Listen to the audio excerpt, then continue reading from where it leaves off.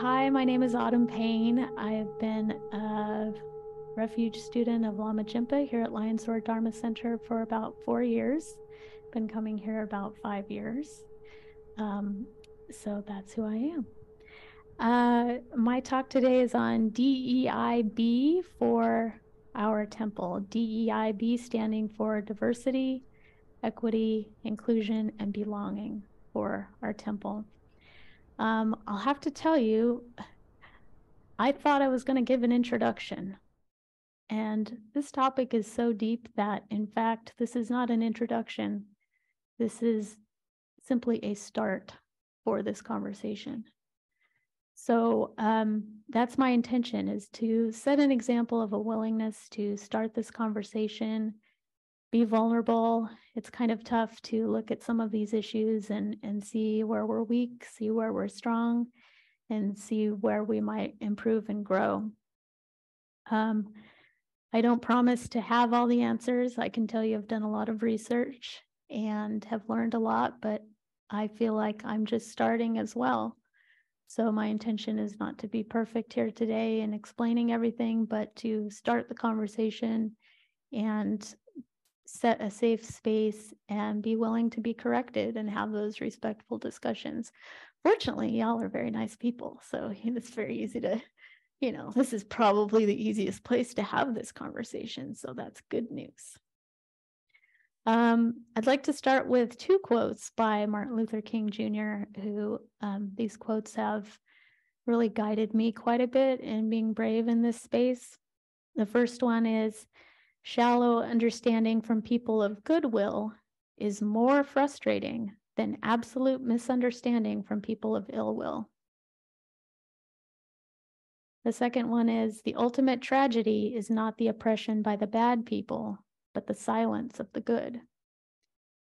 So I consider us the good people, the people that want to be bodhisattvas and be of benefit in our community. So I believe that places more responsibility on all of us to take a look at these issues and do our best to be of benefit in our community.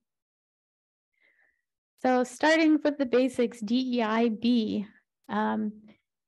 DEIB is something that's being put into work and practice mainly in workplaces to improve work culture, but studies have shown that DEIB promotes innovation, it promotes creativity, and better financial performance for companies that do this. That's good news, right? Because DEIB requires something from you. You have to make an investment. You have to make an investment in your time, your efforts, and money to make it happen. But the good news is the payoffs, it comes back to you many times. So it's absolutely worth it. So diversity, what does that mean? How diverse a place is in terms of race, gender, sexual orientation, age, national origin, physical ability, and on and on and on. There are so many levels to diversity. Equity, how fair the environment is to ensure equal opportunity and access. Inclusion, making sure everyone's voices are heard and making sure that everyone's being taken care of. And B is really the latest addition to DEI, and it's actually my favorite. B standing for belonging.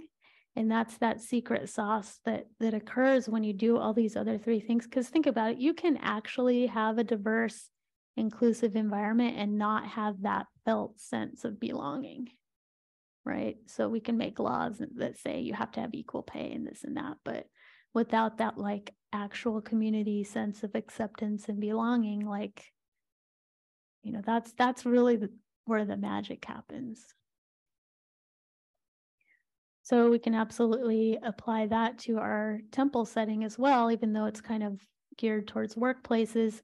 We want the benefits of diversity and we've expressed it as such, but I think it's important for us to define why we want diversity within our community. And the first step is really looking at what does our community look like now. We have not done an official survey, so this is just based on my perception. but my perception is that we are a majority white population, upper middle class. Many are older, and we have a higher than average childless or a child-free population. So child-free meaning those who have decided not to have children, and childless meaning people that don't have children yet or don't have been unable to have children.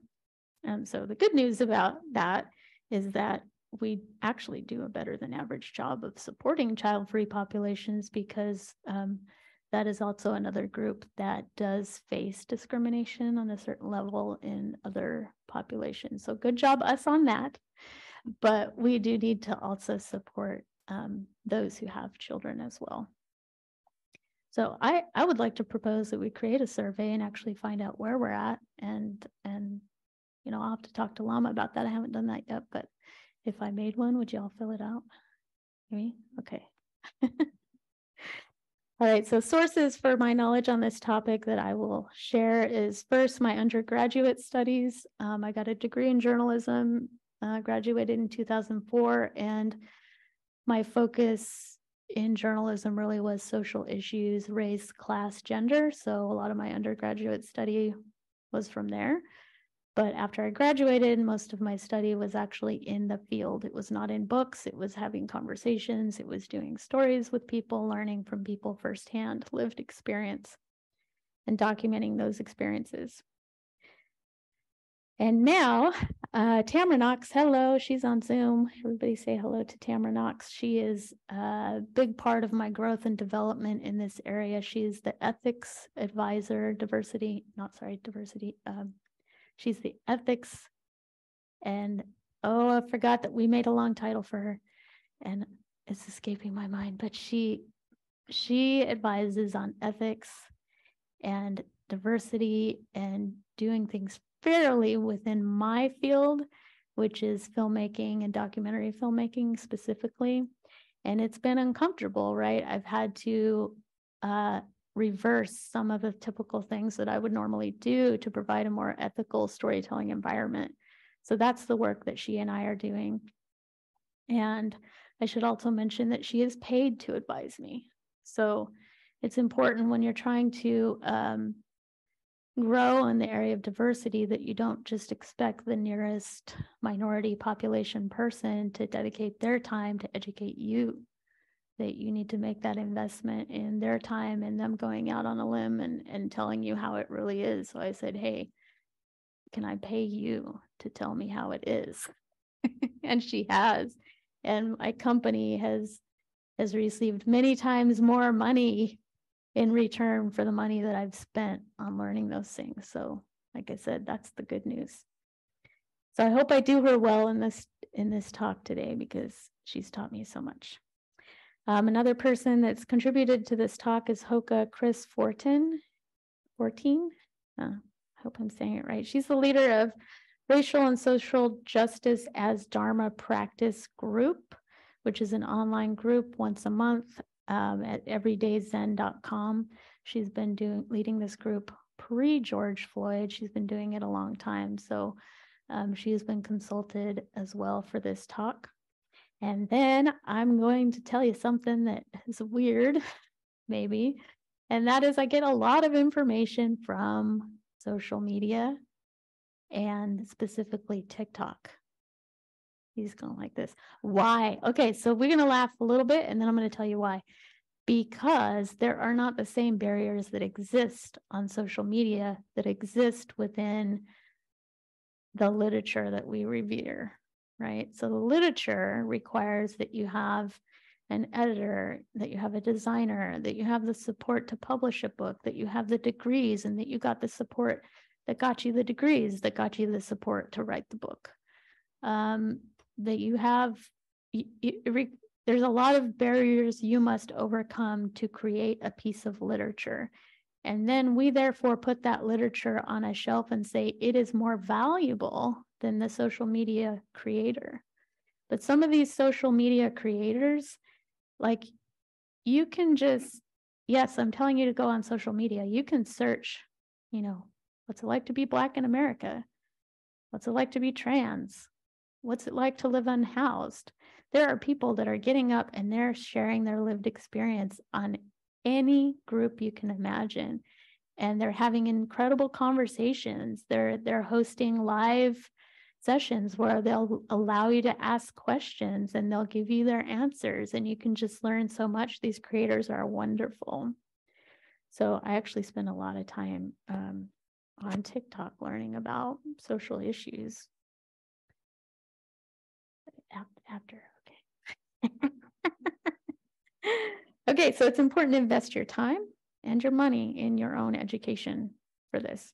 All right, so I'm going to share just a few words that I feel the temple should be aware of as we look onto this. This will be a review for some people, and this will be brand new to others. So first one being virtue signaling and tokenism.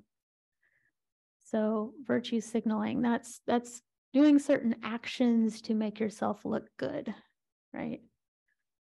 And tokenism is singling out, okay, I'm a photographer, so this is very common. Make sure you put diverse faces on our brochure or in our video or in our newspaper, because we want to make ourselves look diverse. So that's problematic if you have not done the work that actually supports that representation of your organization. So if you're not doing the work, but then you're picking out the one Black person out of the crowd to represent your organization, that is not going to feel good to that person because it's not authentic. They can see right through it, right? Not so good. That's virtue signaling. You haven't done the work to actually represent yourself in that way. So we want to make sure we're not doing that. We want to make sure that when we seek to grow as a more diverse temple, that we're doing it because our intention is because we want to be of better benefit to our diverse community, because we live in a diverse community. So we want to be of benefit. We're not just trying to say, hey, we're cool over here, we're relevant. We actually have to do the work, be of benefit, and then the brochure will follow, right? So the next one is colorblind. There is a problem with the idea of colorblind. I think it's a good idea to look into your generation and see what the topic was of discussion when you were going to school. For me, I was brought up in the 1980s, and the discussion was, we're colorblind. That's the goal. We want to be colorblind, treat everybody equal, and that's it. We're good. There's no problems here. So the problem with colorblind is that it is in fact a form of gaslighting. We're trying to say everything's equal here, when in fact it is not equal. People of different races, genders, they come to the table with different cultures and different struggles that are specific to their own background. And if we say we're colorblind, we're shutting the door to that conversation. So, you know, another example, Tamara is a Black woman. I am a white woman. In our company, we are able to have discussions. We are able to talk about her struggles are different than mine, you know, and you feel more seen if someone acknowledges that your struggles, right? So let's put colorblind aside. So the antidote is, there's some Buddhist language in here, okay? Antidote to that. Seeing culture, acknowledging backgrounds, acknowledging the burdens, having those open conversations, seeing people for who they are. So on TikTok, there was a nurse that actually explained colorblind really well. She says, I work in labor and delivery, and I am not colorblind, and here's why. In the United States, we have the highest rate of maternal death during childbirth and pregnancy-related conditions in the developed world. Of that, Black women die 2.5 times more often than white women. That is significant. So when she finds a Black woman in labor and delivery, she makes sure to provide extra care, knowing that there is less trust, knowing that there is more fear, knowing that there is a history that has actually led to her being more likely to die than the white woman in that same labor and delivery unit. So that's how not being colorblind can be helpful, because we can be of benefit better in those situations. So another one, white savior complex. Anyone heard that one? The white savior complex? Okay. So the white savior complex is, and it's typical, we work with a lot of nonprofits, so this is common situation in nonprofits, which technically we're a nonprofit. It's when white people step in to save Black and brown populations. We're the savior in our white horse coming to save the day for those poor souls over there, right? So what's wrong with this? Because some people say, oh, but I want to help. Like, what's wrong with that? It's like, well, you've put yourself up here and then the poor souls are down here, right? I've got the answers. I've come to save the day. But here's what I would like to suggest as an antidote to the white savior complex. If you want to be of benefit, you see that, yes, there's oppression in this country that leads to Black and brown populations suffering more, then in my mind, the best way to approach that is to come to Black and brown leaders who are already addressing the problem. And you say, how can I, what are your goals? And how can I support your goals? They probably have a very specific way that you can help support them. And that's kind of a better way when you want to be of benefit in your community. So you think about that, what's the difference in the power structure, right? White savior is like, I'm white saving the day. In this situation, we're saying, what are your goals? How can I support you? That actually helps undo some of the problems that got us into this situation in the first place. The last term I'll bring up before, I'm going to give us a little time to sit. It's 5 minutes maybe. It's white fragility, which actually this word is kind of on its way out. It's starting to turn into white rage, but I'm still going to cover white fragility because I think it's a little more applicable here. And what white fragility is white people being so like sensitive that they can't even talk about it, that they take it personal. And that closes the door to the conversations that are actually going to move you forward. White women in particular are known as being particularly fragile in this area. And so some of the antidote to that is the meditation, the contemplation, seeing the issues, and actually self-compassion. So when I look at this self-compassion wise, I'm thinking, okay, as a white woman, yes, I am more likely to be fragile because I have been raised to be perfect. I've been raised to be beautiful. I've been raised to be nice. I've been raised to get along with everyone. So if someone's going to tell me that I am being racist, that's a threat. That's going to make me shut down, because that actually like affects my whole sense of self, right? Like self-worth. So if I can acknowledge that, that's doing the work, right? I can acknowledge that that's the burden that I have. Then I can start to set it aside and say, oh, well, what else is there? Actually, if someone can point these things out to me and I cannot take offense and I can have those open and honest conversations, then I can begin to grow and I can actually be a part of the solution. So I'll give just a quick example. Tamara, one of the things she's always taught me is just to ask. Just ask instead of saying, well, what is the answer? Like, Tamara, what is the answer? Well, just ask. Ask the people. Because we, as filmmakers, documentary storytellers, we go in and we tell stories of marginalized communities. And one of the stories we did last fall was on the Native American Health Center. And that was like, whoa, okay. I don't want to do this wrong. So how do I do it?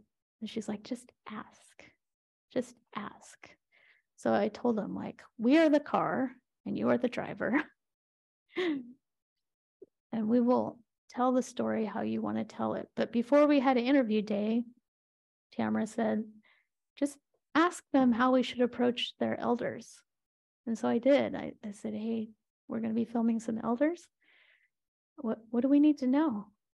And the person we were working with, AJ, love you, AJ. Where are you? She's probably not here today. She's amazing. She, a Native woman, she said, you know, when you go to shake their hands lightly because it's a sign of friendship. In American culture, we're taught to have a firm handshake because it's confidence, right? But to them, it feels like aggression. And I was just so grateful, right? Thank you. Like, it's such a simple little thing, but it was a sign of friendship, like that I could express friendship to them easier and with that knowledge. So I feel a great sense of gratitude, even if I'm corrected. And there were times when I was corrected in the course of doing this story. Thank you for telling me that. I would have done it wrong. And I would have kept doing it wrong if you hadn't told me. So thank you. It really is how I feel. So I just wanted to take just 5 minutes to sit a little bit with some of this, and no specific instructions except to just sit with it, sit with your feelings, and exercise like your own self-compassion around what you might feel around some of these things. And then I'll jump into the second half of this. So we'll do 6 minutes. 6 minutes, that's what we do here. Okay. Oh.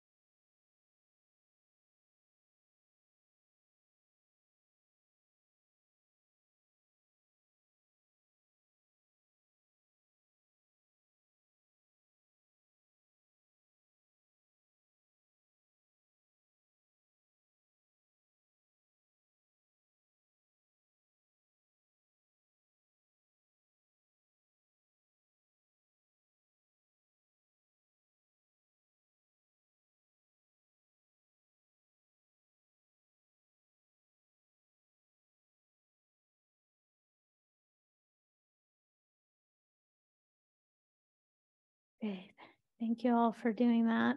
Let me just tell you how much longer that takes when you're the speaker. Yeah. Holy moly. Okay, but I did want to demonstrate that it's important to take some space and some time with these topics to make sure that you're really taking a personal inventory about why you're feeling certain ways, and allow your story to be a part of your own reactions to things so that you can come to the table in the right mind state. So now that y'all are just clear and ready, I'm going to continue with my story, my personal story of some of, I'm going to start with my experience as a photojournalist, and then I'll make it relevant to my experience here at the temple. And so in photojournalism, which is my first career, 62% of photojournalism graduates today are women. Of working photojournalists, only 15% of them are women, even less in the television news than in print. My college newspaper photography staff, which I think was maybe 6 photographers, were all women. Only one of us made a career in photojournalism, which is me. So I've spent quite a bit of time thinking about this and wondering why that is. And I spent 18 years working as a photojournalist.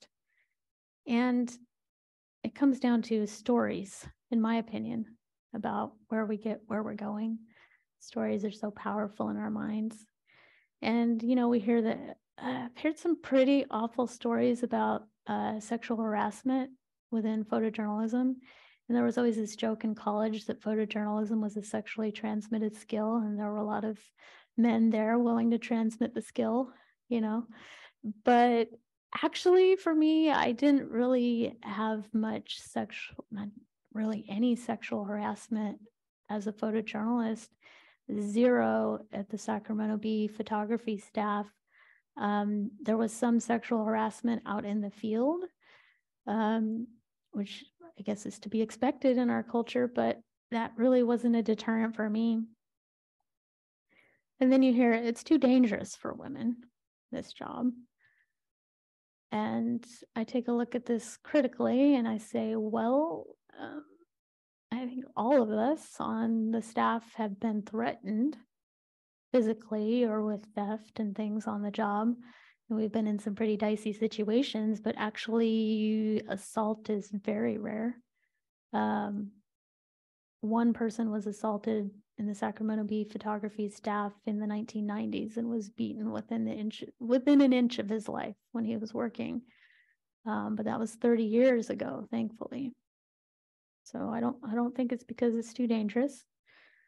The other one is the equipment is too heavy for women. No, it's not. I will say that every single photographer on staff had a repetitive stress injury. The women did tend to be more shoulders and arms. The men tend to be their knees and their necks, but all of us had that. So it's not that the equipment was too heavy. But I've got my theory as to why it is. You want to know what it is? It's motherhood. I looked at the statistics, and what I found was that only 1% of women do not want to be mothers. And we've been told pretty much in photojournalism and motherhood don't mix. And it goes back to the stories that we tell. So there's not many stories told of women photojournalists that are mothers, because there are not many out there is what we think, right? But Dorothea Lange comes to mind. She's the one that photographed the migrant mother picture. And we were sure to mention how she neglected her children. Her children were sometimes in foster care because her mother left so often, but the father did too. They both left them. So that's depressing. But then more recently, there was a documentary that came out on Lauren Greenfield in 2020. She's a mother photojournalist who documents girl culture and wealth in Los Angeles. Amazing photographer. I recommend checking it out. But they were sure to include a segment about how she neglected her children for the job. So this is what we hear. It's like, well, if you're going to be a photojournalist and you have kids, if you want to be famous, you're probably going to have to neglect your kids. Otherwise, you might just be an average photojournalist because they don't mix, right? So as a college photographer, I was very concerned by this because I knew I wanted to have kids. I knew I wanted to have kids since I was a kid. So I was like, oh dear, now how's this going to work out? Can I please find some other photojournalists to talk to? Couldn't find them. So I'd ask other female photojournalists, I'd say, did you want to have kids? They said, well, a lot of them said I did, but I gave it up so I could be a photojournalist. Or they said, nope, never wanted to have kids. So then you're telling 99% of those college graduates that want to be photojournalists that they either need to give up the idea of having kids or they're going to neglect their kids because it's just not possible. It doesn't mix, right? But here's the other side to that story. And I'll just use the Sacramento Bee as reference. There were 18 photojournalists at the Sacramento Bee when I was hired there. 5 of them were women, which means the Bee was a little more progressive than the rest. Yay, Sacramento Bee. Of those 5 women, 2, myself included, decided to have mothers. So again, we're really different in that area.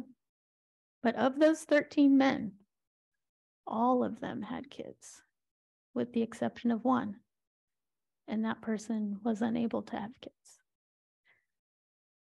So it was not a deterrent to any of the men, but it was a serious deterrent. I believe that that's actually the root of why we don't have more women in photojournalism. When I look back to my college staff, I think all of them had kids.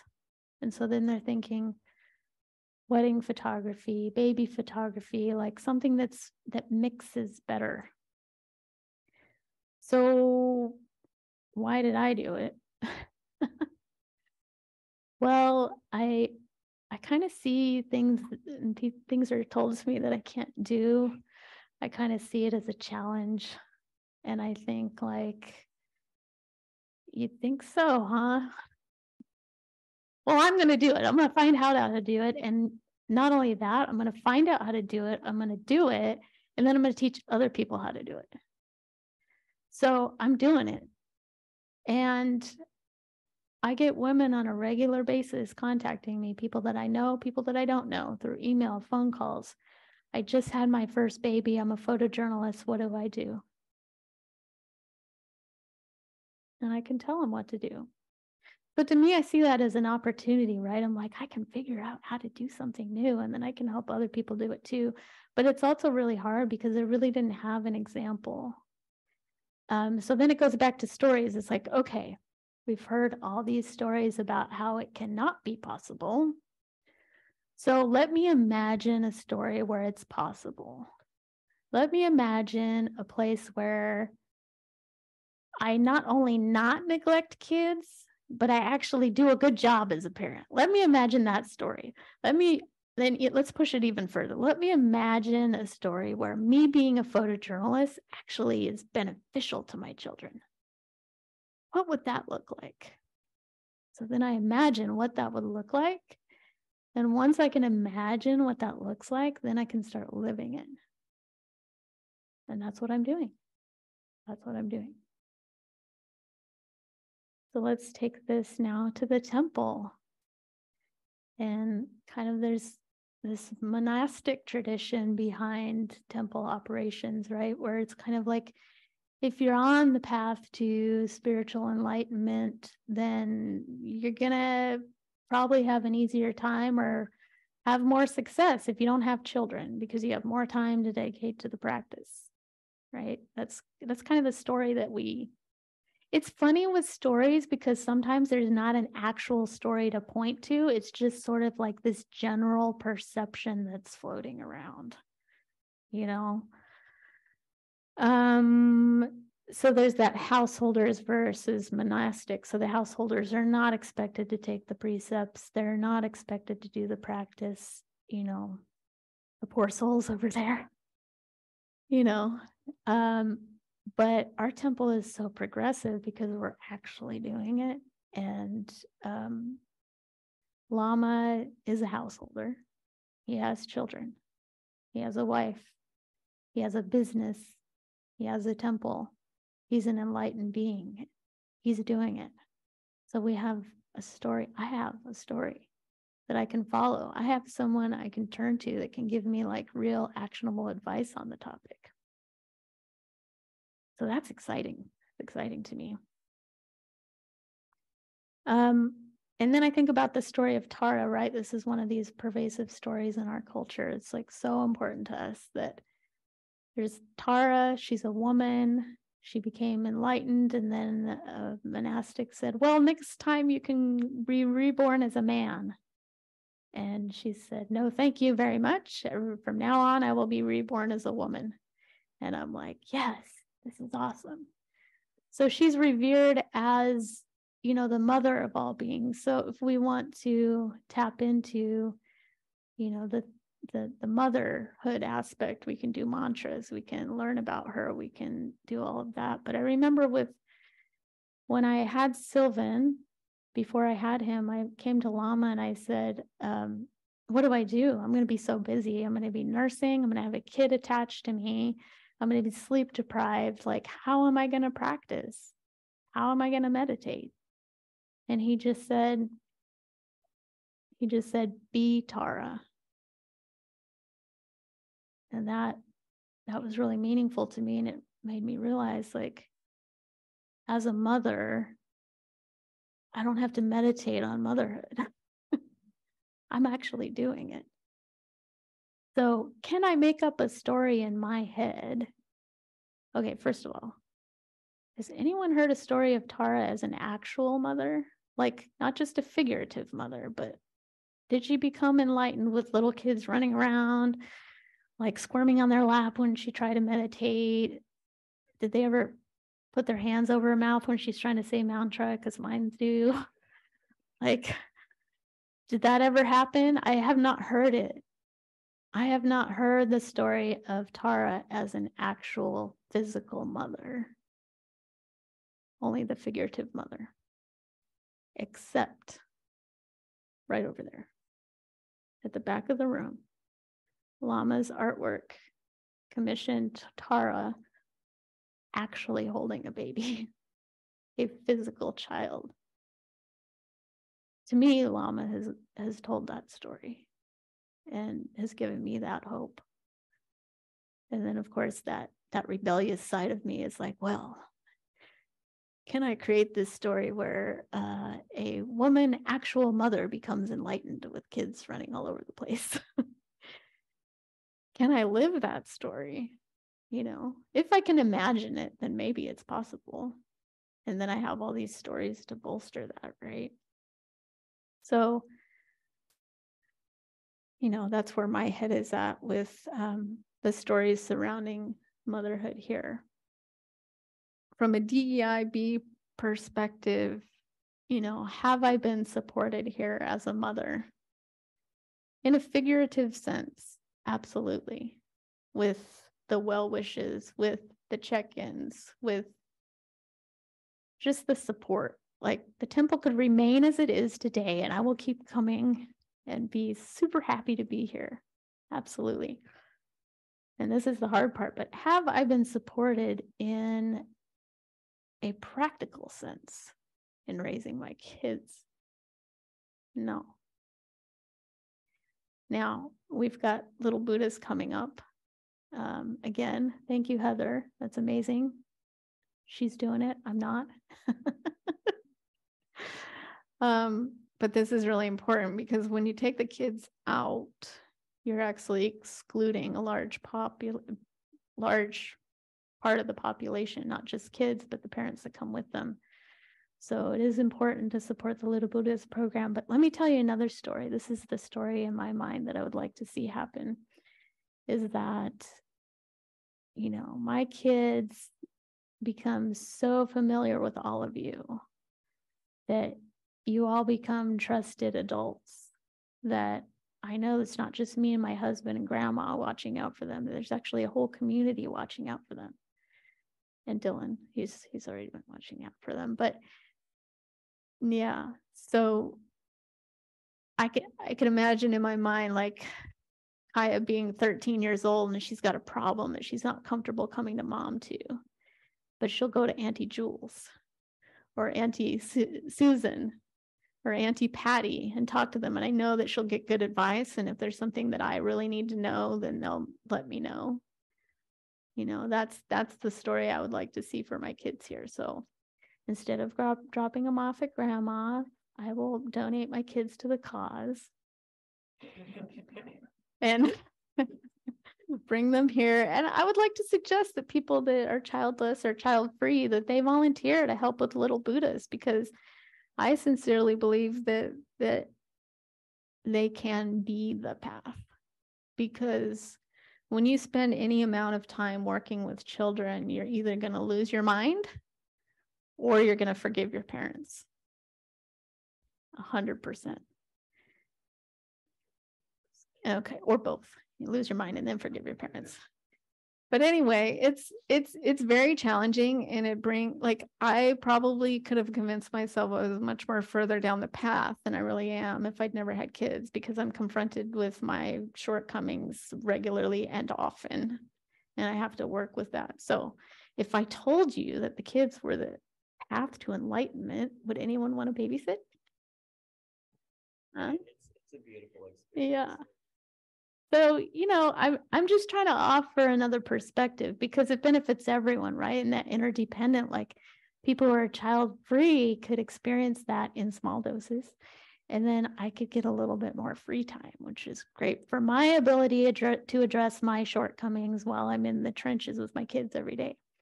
So that's the story I would like to tell, is like something that we could reach for.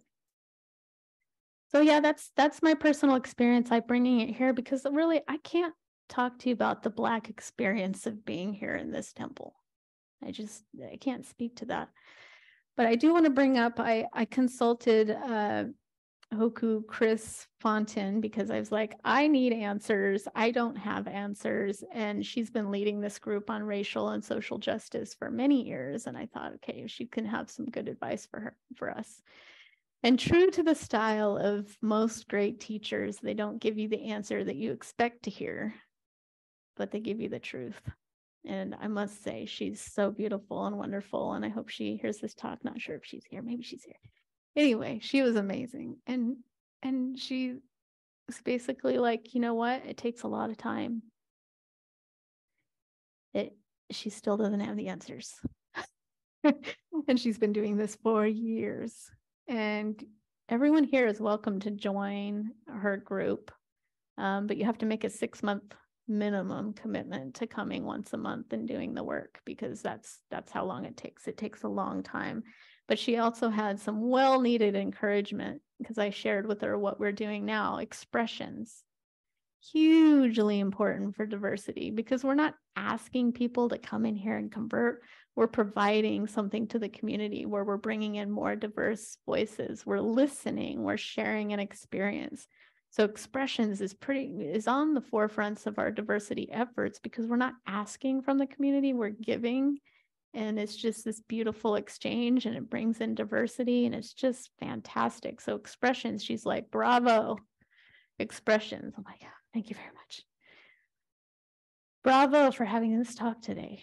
Bravo for our outreach group that we have now, that's going to start going into communities and making friends with other churches. So it's a friendship group, or not friendship group, but a friendship model, as Lama says. So the good news is we're already doing it, you know, and that really means a lot. So Anyway, thank you for everyone for listening. Is there any questions? This is where it can get scary. Yes.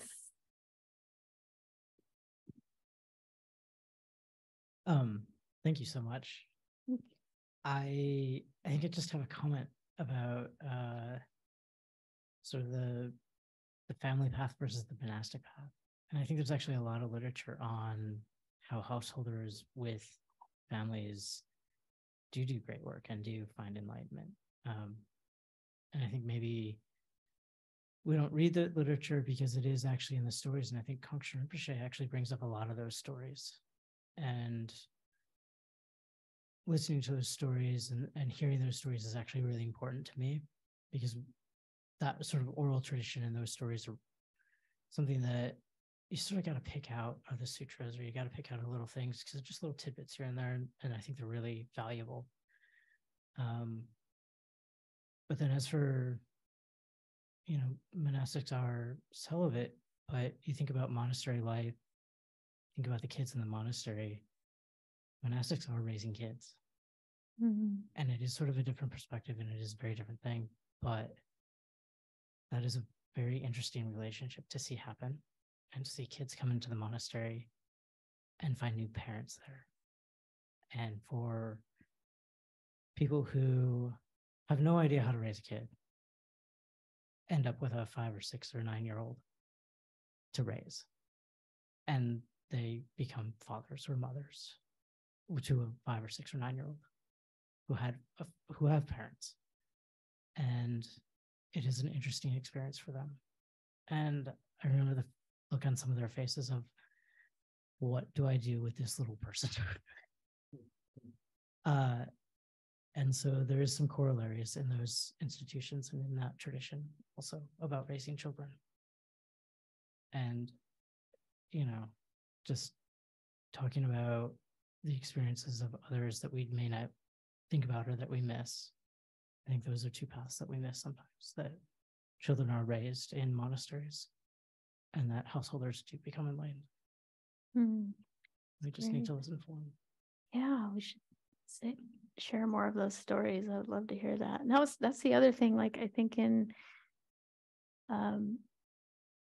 actually where our religion comes from, the temples have children there. It's actually the American Buddhist temples that don't tend to have the kids running around. So yeah, I'd love to hear more of those stories. Absolutely. Thank you for sharing that. Yeah, hi, Autumn. Thanks for your talk.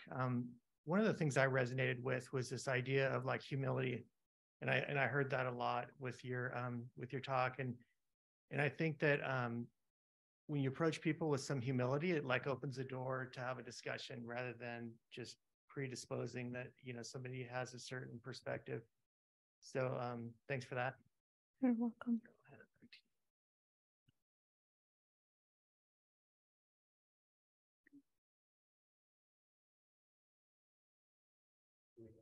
I don't think is there someone online? Oh, okay. Ellen? Yeah, are you ready for my question? Yeah. Great. Well, I loved your idea. I liked your talk generally, but I loved your idea about more communal raising of our temple's children. And I know when my youngest son was young, at one point I told Lama, look, I can't come anymore unless you have a children's program. I can't, I can no longer decide to come to Lion's Roar at the cost of not spending time with my child. And we created a children's program. But what helped the most was connecting with another family that was at Lion's Roar that had another child about the same age. And there was some of that sort of co-parenting that ended up happening. But, I think our temple is a little challenged in two ways. One is that we're pretty geographically spread out, so it's not easy to just pop over to another member's house with your child and spend time together. And the other is that we have so many programs that we're sort of temporarily spread out too. And I wonder if you have any ideas for how we build some depth to our adult Sangha member children relationships, rather than just sort of passing your children for a few moments here and there? How do we get ourselves together so we actually build relationships with one another to have that kind of, depth to our connection? So for example, your child would at some point feel comfortable hanging out with some of us or seeking our guidance or something. Well, to be fair, little Buddhas took a big hit in the pandemic. So you think pre-pandemic, little Buddhas had more little Buddhas. So first of all, we need to have that where they can actually come. And that's newly started up again. So I would just suggest that people volunteer, honestly, to go help out with little Buddhas. It's really that simple. You'll be put to work real fast. And those relationships actually with kids occur very fast. It's not like adults where you take so long to get to know each other. Like if you just show up and you sit there and draw a picture with a kid, like you're friends. Like that's it. It's so much more simple with kids to even start that. And, Jules is developing a relationship with Kaya. Kaya talks about Jules and it really just was her like just sitting down and having a conversation with her just one time. And now she's like, is Jules going to be there? Where's Jules? So it's actually very easy to start a relationship with a child, I think. Maybe your children are more extroverted than my child was, but but I appreciate the feedback. And I think you're right in a lot of respects, and something I wasn't thinking about. So thank you, and thank you for your talk. Oh yeah, you're welcome. Okay. So thank you, Autumn, for the talk. And what I wanted to say, and I wanted to actually bring out, was something that you said earlier about asking. And that right there, as a Hispanic male, I could tell you that that's always the best way to actually come and, to actually, if you don't know something, then just ask. I've been involved in so many situations, especially even at work, also with the public library, and then also with other groups where sometimes committees are created to conduct outreach or to include, but it usually comes from the perspective of, and I hate to say it because it's going to sound bad maybe, but it comes from the perspective of a white person. So sometimes stereotypes are deeply embedded in that. And so, and as Hispanics, we're so diverse in our own group. Some of us are European descent, or we're mixed. We're actually mestizo or mulatto, or for example, come from African descent or even Asian. So, or even American Indian, if you want to call that, or I should say indigenous, So there's a lot to learn, and there's a lot there to actually consider. So I just want to thank you for actually mentioning that. Asking is actually quite simple. I'm not saying it's easy. It can be very difficult, but I think all of you will actually be very, you find it very enlightening to actually, if you just take that first step, it'd be great. Yeah, So thank you. I just wanted to say that. Yeah, and I have to credit Tamara for that, because because I'm always like, what do I do? What do I do? And she's like, ask what to do. Oh, okay. Yeah. And creating safe spaces, I think, is big too. It's like you have to demonstrate that you're a safe place for people to give you a straight answer too, and that can take time.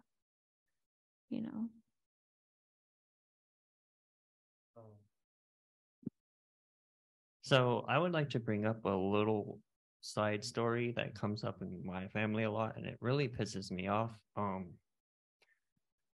So I want to touch on the inequality of races, basically.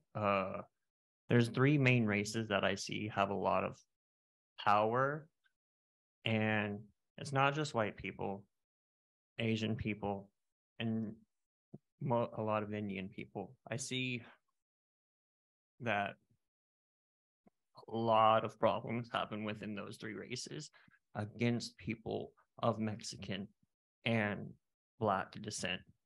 And I'm going to touch on my family's experience of it. So one of the issues that's been happening over the last couple of weeks is we have me and my cousin living together. My aunt and uncle live across the street, but we're both having issues with children throwing stuff over the fence, toys, trash, etc., etc. Behind my aunt's house, there's a white family. Next to my house, there's a Mexican family. And the amount of shit talking that my aunt and my cousin do on the Mexican family versus the white family is it's ridiculous. It really is. And I always try to get to the cause of things. And like I asked my aunt, like, why do you get so bent out of shape when a child throws a ball accidentally? All you have to do is throw it back over. It's fine. But she pointed out when she was a child, she lived next to an Asian family, and they had a beautiful backyard, beautiful front yard, beautiful everything. And whenever she threw a ball over the fence, they never got the ball back. And she was talking about, she was like, she made references that, you know, that Asian family was more well-esteemed or more deserving of respect versus the white trash behind us or the garbage Mexicans next door. And I'm just like, I don't understand that. I can't understand that because, like, you know, when you bring up the idea of being colorblind, like,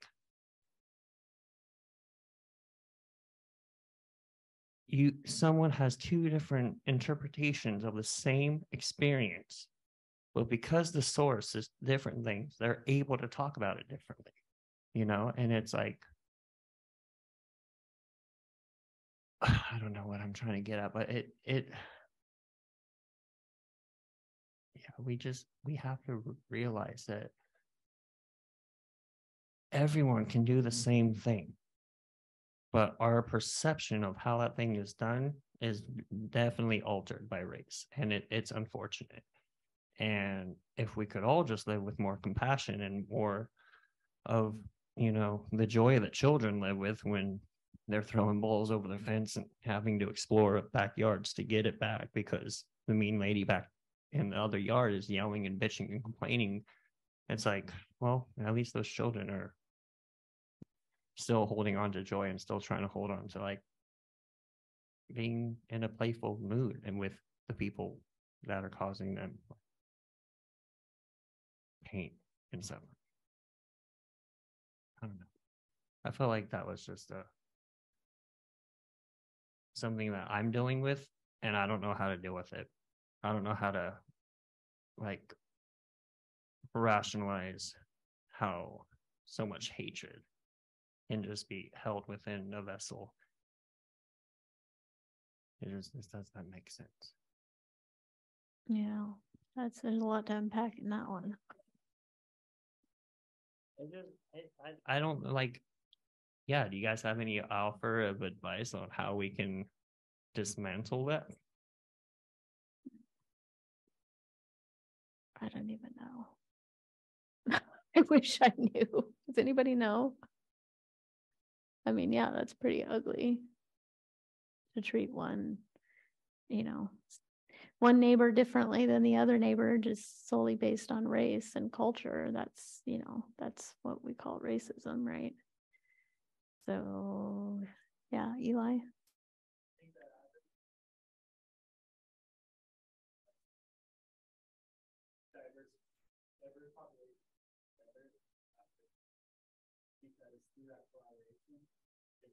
Those boundaries start falling. Like I did a study called Jigsaw Study, or Jigsaw Classroom, where they took multi-ethnic communities, this and that, and all the students, in order to complete the assignment, each student had a limited specific section of the assignment that only they had access to. So it required that they needed to talk to people to actually complete the assignment. What they found was like crazy quick results with like collaboration with like racism problem. And like that happened too in the U.S. Army when they started allowing Black Americans in the Army.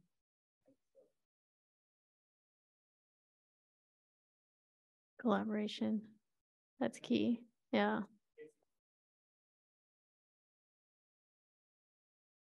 That makes sense. Because at that point you start working with somebody and you're not just thinking like the outside, you're actually dealing with someone on a human level. I don't know, is there, I don't know, it's something. Building a fence between the people right now. It's like, I'm like, this is not going to solve your problem. This is just putting up more boundaries, less compassion. Like, we're getting further into a problem with you building a fence. Yeah. Something to think about. Is there a way for the neighbors to collaborate on something? I don't know. Oh, they're collaborating on building the fence. All right. Okay. That's a start. This is make good neighbors. Yeah. Okay. No, I don't even want to talk about the reason I'm building a fence. It's ridiculous. All right. Anybody else? Yeah. Brad. You know, I have I spent a lot of time with my kids growing up at the Betsuin, the Japanese church, you know, the Buddhist church. And it was really interesting. Our motive for going there was because it would be a great place for our kids to grow up. There were a lot of kids' activities, Boy Scouts and Dharma classes for kids. And you know, it was really interesting being a minority, you know, because most of my life I've lived in California all my life, and I've been places where there are a lot of different ethnic groups, but I felt I went to that church and I was very much a minority. And I understood it because people get together for like cultural reasons, for ethnic identity, and for historical reasons also. And at that church, I didn't expect that people were gonna like embrace my background, but I went along with what was going on at the church. And I also realized that a lot of people that are similar come together for similar reasons, you know. And so I get and it was interesting too, because I never you know, I made a lot of really great friends. I met a lot of really great people, but I never really felt 100% like a part of that church. And part of it was because there was a different kind of culture and ethnic identity that even however much I learned about it, I never really was going to assimilate, but I got a lot of value from it also. And so I kind of wonder in some ways, and it was interesting how when I came here, I felt very much a part of, you know. And so I don't know quite how to articulate this, but at the same time, it's like part of it is like identity as people, that we kind of glom together and have formations of groups, you know. And we see that in a lot of other churches in the city too. People have an identity as a ethnic group or as a you know, cultural group. And so I'm wondering, you know, we're trying to do outreach to attract people, but at the same time, you know, there's an identity that we hold, you know. And how much of that, I mean, I didn't go to the Buddhist church, Betsuin, thinking that like they need to try to like do more outreach to accept me into the group. I went there thinking like, well, this is what they're offering, you know. And at the same time, I have to say that people were very welcoming and open, and they accepted, you know, who I was for, you know, for who, you know, my family and who I was. And so what I'm saying is that on some level there's a part of us that's like who we are, you know, and then there's a part of us that can open and try to accept people. And so I guess there needs to be some definition around that, you know, to be welcoming to people, if that makes sense. Thanks. Yeah, it's interesting because actually in a lot of other cultures, religion is synonymous with culture or race, right? So I was born feeling religion, right? Whereas in America, we're very much like this, like individualistic, I will choose what religion I want to be. But that's not the case in a lot of places. So in a way, a lot of us, again, this huge generalization, but a lot of us are kind of the misfits that didn't fit in the other, Anglo-Christian religions. We were kind of like the outside children that found refuge here, and so a lot of us have that in common, where we just didn't fit into those religions, but we have a choice, right? So, but it's different because you wouldn't want to try to convert another religion that's another culture into our center, because if they really identify there, then why? So the purpose of the outreach group, from my perspective, is not to convert or bring them here, but more to make friends and just create connections and be friendly. And maybe in the story in my mind, maybe if we make friends with another church group, maybe we go over there and we could talk about meditation, and maybe they come over here and they share some words from the Bible. Hey, like friendship model. But yeah, there is that cultural piece that I really don't want to take away, specifically if they are marginalized communities in America and that's their refuge, like that's their place where they're comfortable with people that surround them with love, and they don't have to deal with all the nonsense, from the rest of our culture, like the fence thing or whatever, so it's so deep. There's so much to talk about. And so we got one more over there, and then I think we'll probably. You also have a couple more online, so do you want to maybe set some limits or some time limits? It's up to you. Well, You're in charge. Let's. We're gonna be here all day. Yes, that's maybe. Okay, I'll take one more from online, and then we'll, as you're walking the mic back to the corner there. And who was next? Who was the next one online? I don't even know who rose their hand. Elizabeth? Just a suggestion. My neighborhood is super diverse, and every year we have a block party, and that's how we know our neighbors and spend time. And it's pretty kid oriented and it's safety oriented, but it's also gives us the ability to spend several hours together talking about what we do, who we are, who's in the family, who's not. Like people don't know if my mom's still alive or not, so I can say, yes, she's still alive. So that's another thing you could do, is you could have a block party with a focus on maybe, kids or safety or something, or a holiday. That's right, Dylan. Now you're organizing a block party. It sounds like it. Yeah, no, seriously, because sometimes the best way to, and this goes with kids too, instead of saying don't do this, it's a little easier to say do this instead, and then you just automatically stop doing the negative thing. It's like, okay, if we create some kind of party or event where we're all getting together doing something positive, then it just kind of automatically makes the negativities melt away. Much harder to say stop being so racist, right? It's like much easier to say, let's get together and have a party. Okay.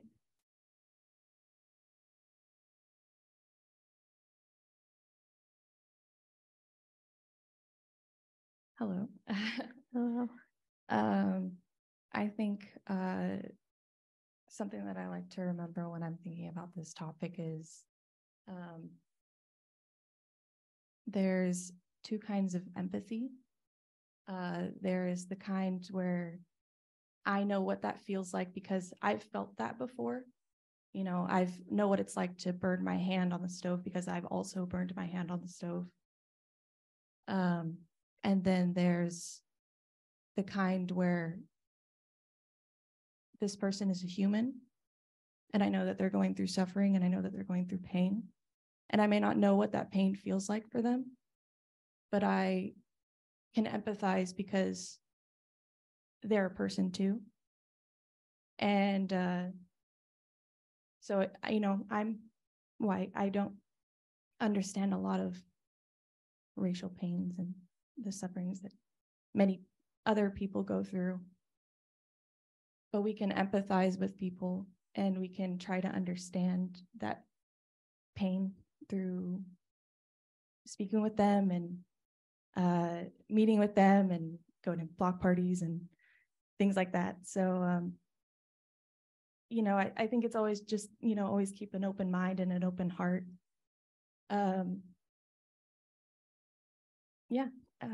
Just keep your heart open to the empathy of other people's pain.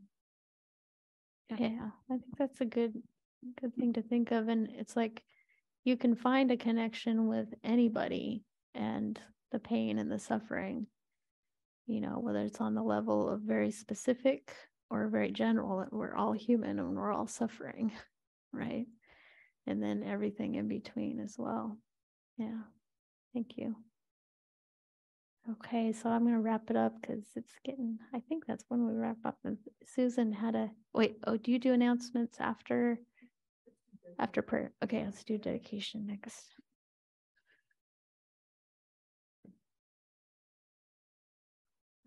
Dedication. Due to the merits of these virtuous actions, may I quickly attain the state of a Guru Buddha and lead all living beings without exception into that enlightened state.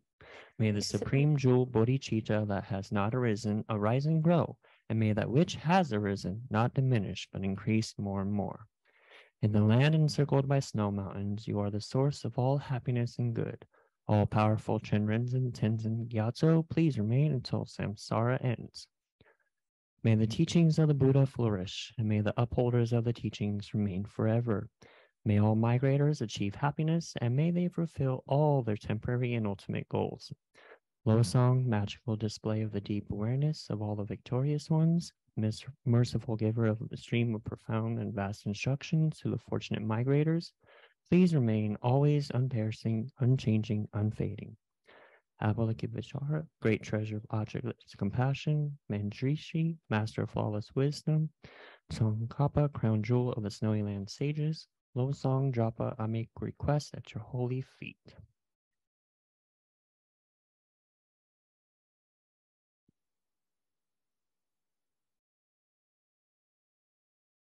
Just a couple of announcements, and one is a follow-up to what Autumn has already talked about.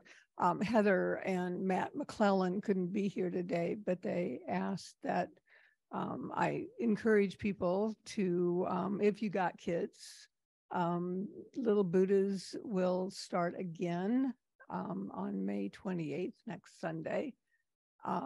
Heather sent out an email, I think, to the general MailChimp population on May 10th with a really comprehensive description of the Little Buddhas program.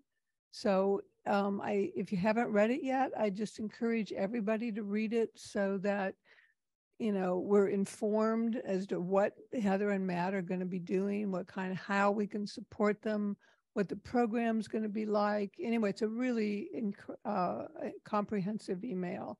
So, and it went out on May 10th. And if you didn't get it, let me know and I'll forward it to you. It's really a good description of the program. The other thing that I thought I'd mention, because I, could hear, right, all of this pain around the subject. It's very painful. We have in the back a book of names that you can enter people's names into, of prayers and practices for people who are in need. And it isn't just for folks who are having surgery or, having those kinds of physical problems, but we're all having, in some respects, some emotional and psychological pain. And so that book is to enter names of people that those of us who come on Tuesdays to do the Tara practice, we are including those people in our practice. Those of us who come to do medicine Buddha practice, we're also including them in our medicine Buddha practice. So just think of the people that you know who are in pain and are suffering in all sorts of different ways. And there's a way to bring them into the temple and bring them into our practice by, and you don't have to put a lot of information, but just enough so that we know that these folks need our prayers and our practices. So the book is back there by the Tara Shrine. And that's it. Thank you. I'd like to make an announcement though. So there's a couple of us on the tech team, but our schedules are getting a little bit crazier with some of the personal things that we're taking on and with more responsibilities here at Temple. So I'm extending the invitation. If anyone would like to help out me and Eli and Matthew and Daniel with tech, I would like to get some sort of like roster together where we could just have openings and people sign up to do tech. It's super simple. It's not as hard as we make it out to be. But it would be very great for us if we could have a little bit more support there, just as Eli and I are branching out to other areas in Temple. And it would be appreciated. Thank you.